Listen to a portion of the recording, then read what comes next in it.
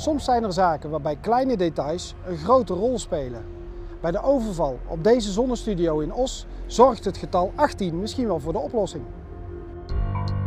Een jonge vrouw van 20 heeft een bijbaantje bij zonnestudio SunCare in Os. De zonnestudio ligt aan de Euterpenlaan in Os-West, precies tussen 2 sportscholen in. Op vrijdagavond 15 maart werkt de medewerkster van 20 alleen in de studio. In de hoek is een klant bezig met zijn telefoon. Rond 9 uur is er ineens beweging buiten, voor het pand. Ik dacht dus dat het een klant was en toen dacht ik in mijn hoofd nog van maar ik zie geen hoofd. Ze wouden mij eigenlijk omsingelen achter de balie. Maar ze hadden niet verwacht dat er nog een klant op de bank zat. De klant die schreeuwde, doe is normaal. En daar schrokken ze van, maar ze liepen naar hem toe omdat hij een telefoon in zijn handen had. En daar worden ze natuurlijk niet al te vrolijk van, dus ze schreeuwden om onze telefoons.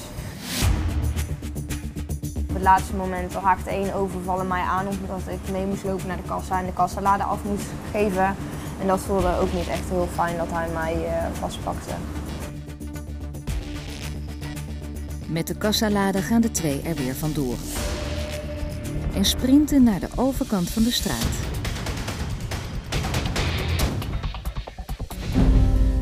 En pas dan dringt door wat er net is gebeurd.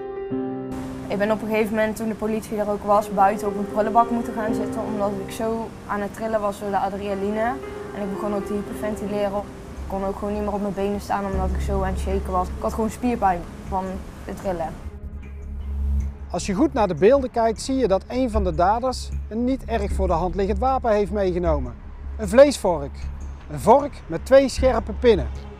En die daders die waren allebei vrij iel en zo'n 1,70 meter tot 1,75 meter lang.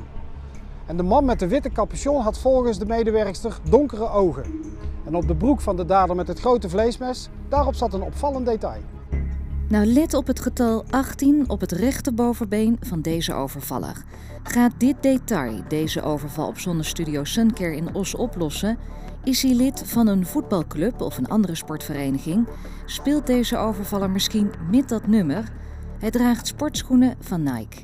Met de kassalade vluchtten de 2 richting de woonwijk tegenover de sportschool. Via dit paadje kwamen ze in de Beethovengaarde in de componistenbuurt. Wie zijn deze overvallers? Deel deze beelden, want hoe meer mensen de mannen zien, hoe groter de kans dat ze herkend worden. Tippen kan via deze nummers.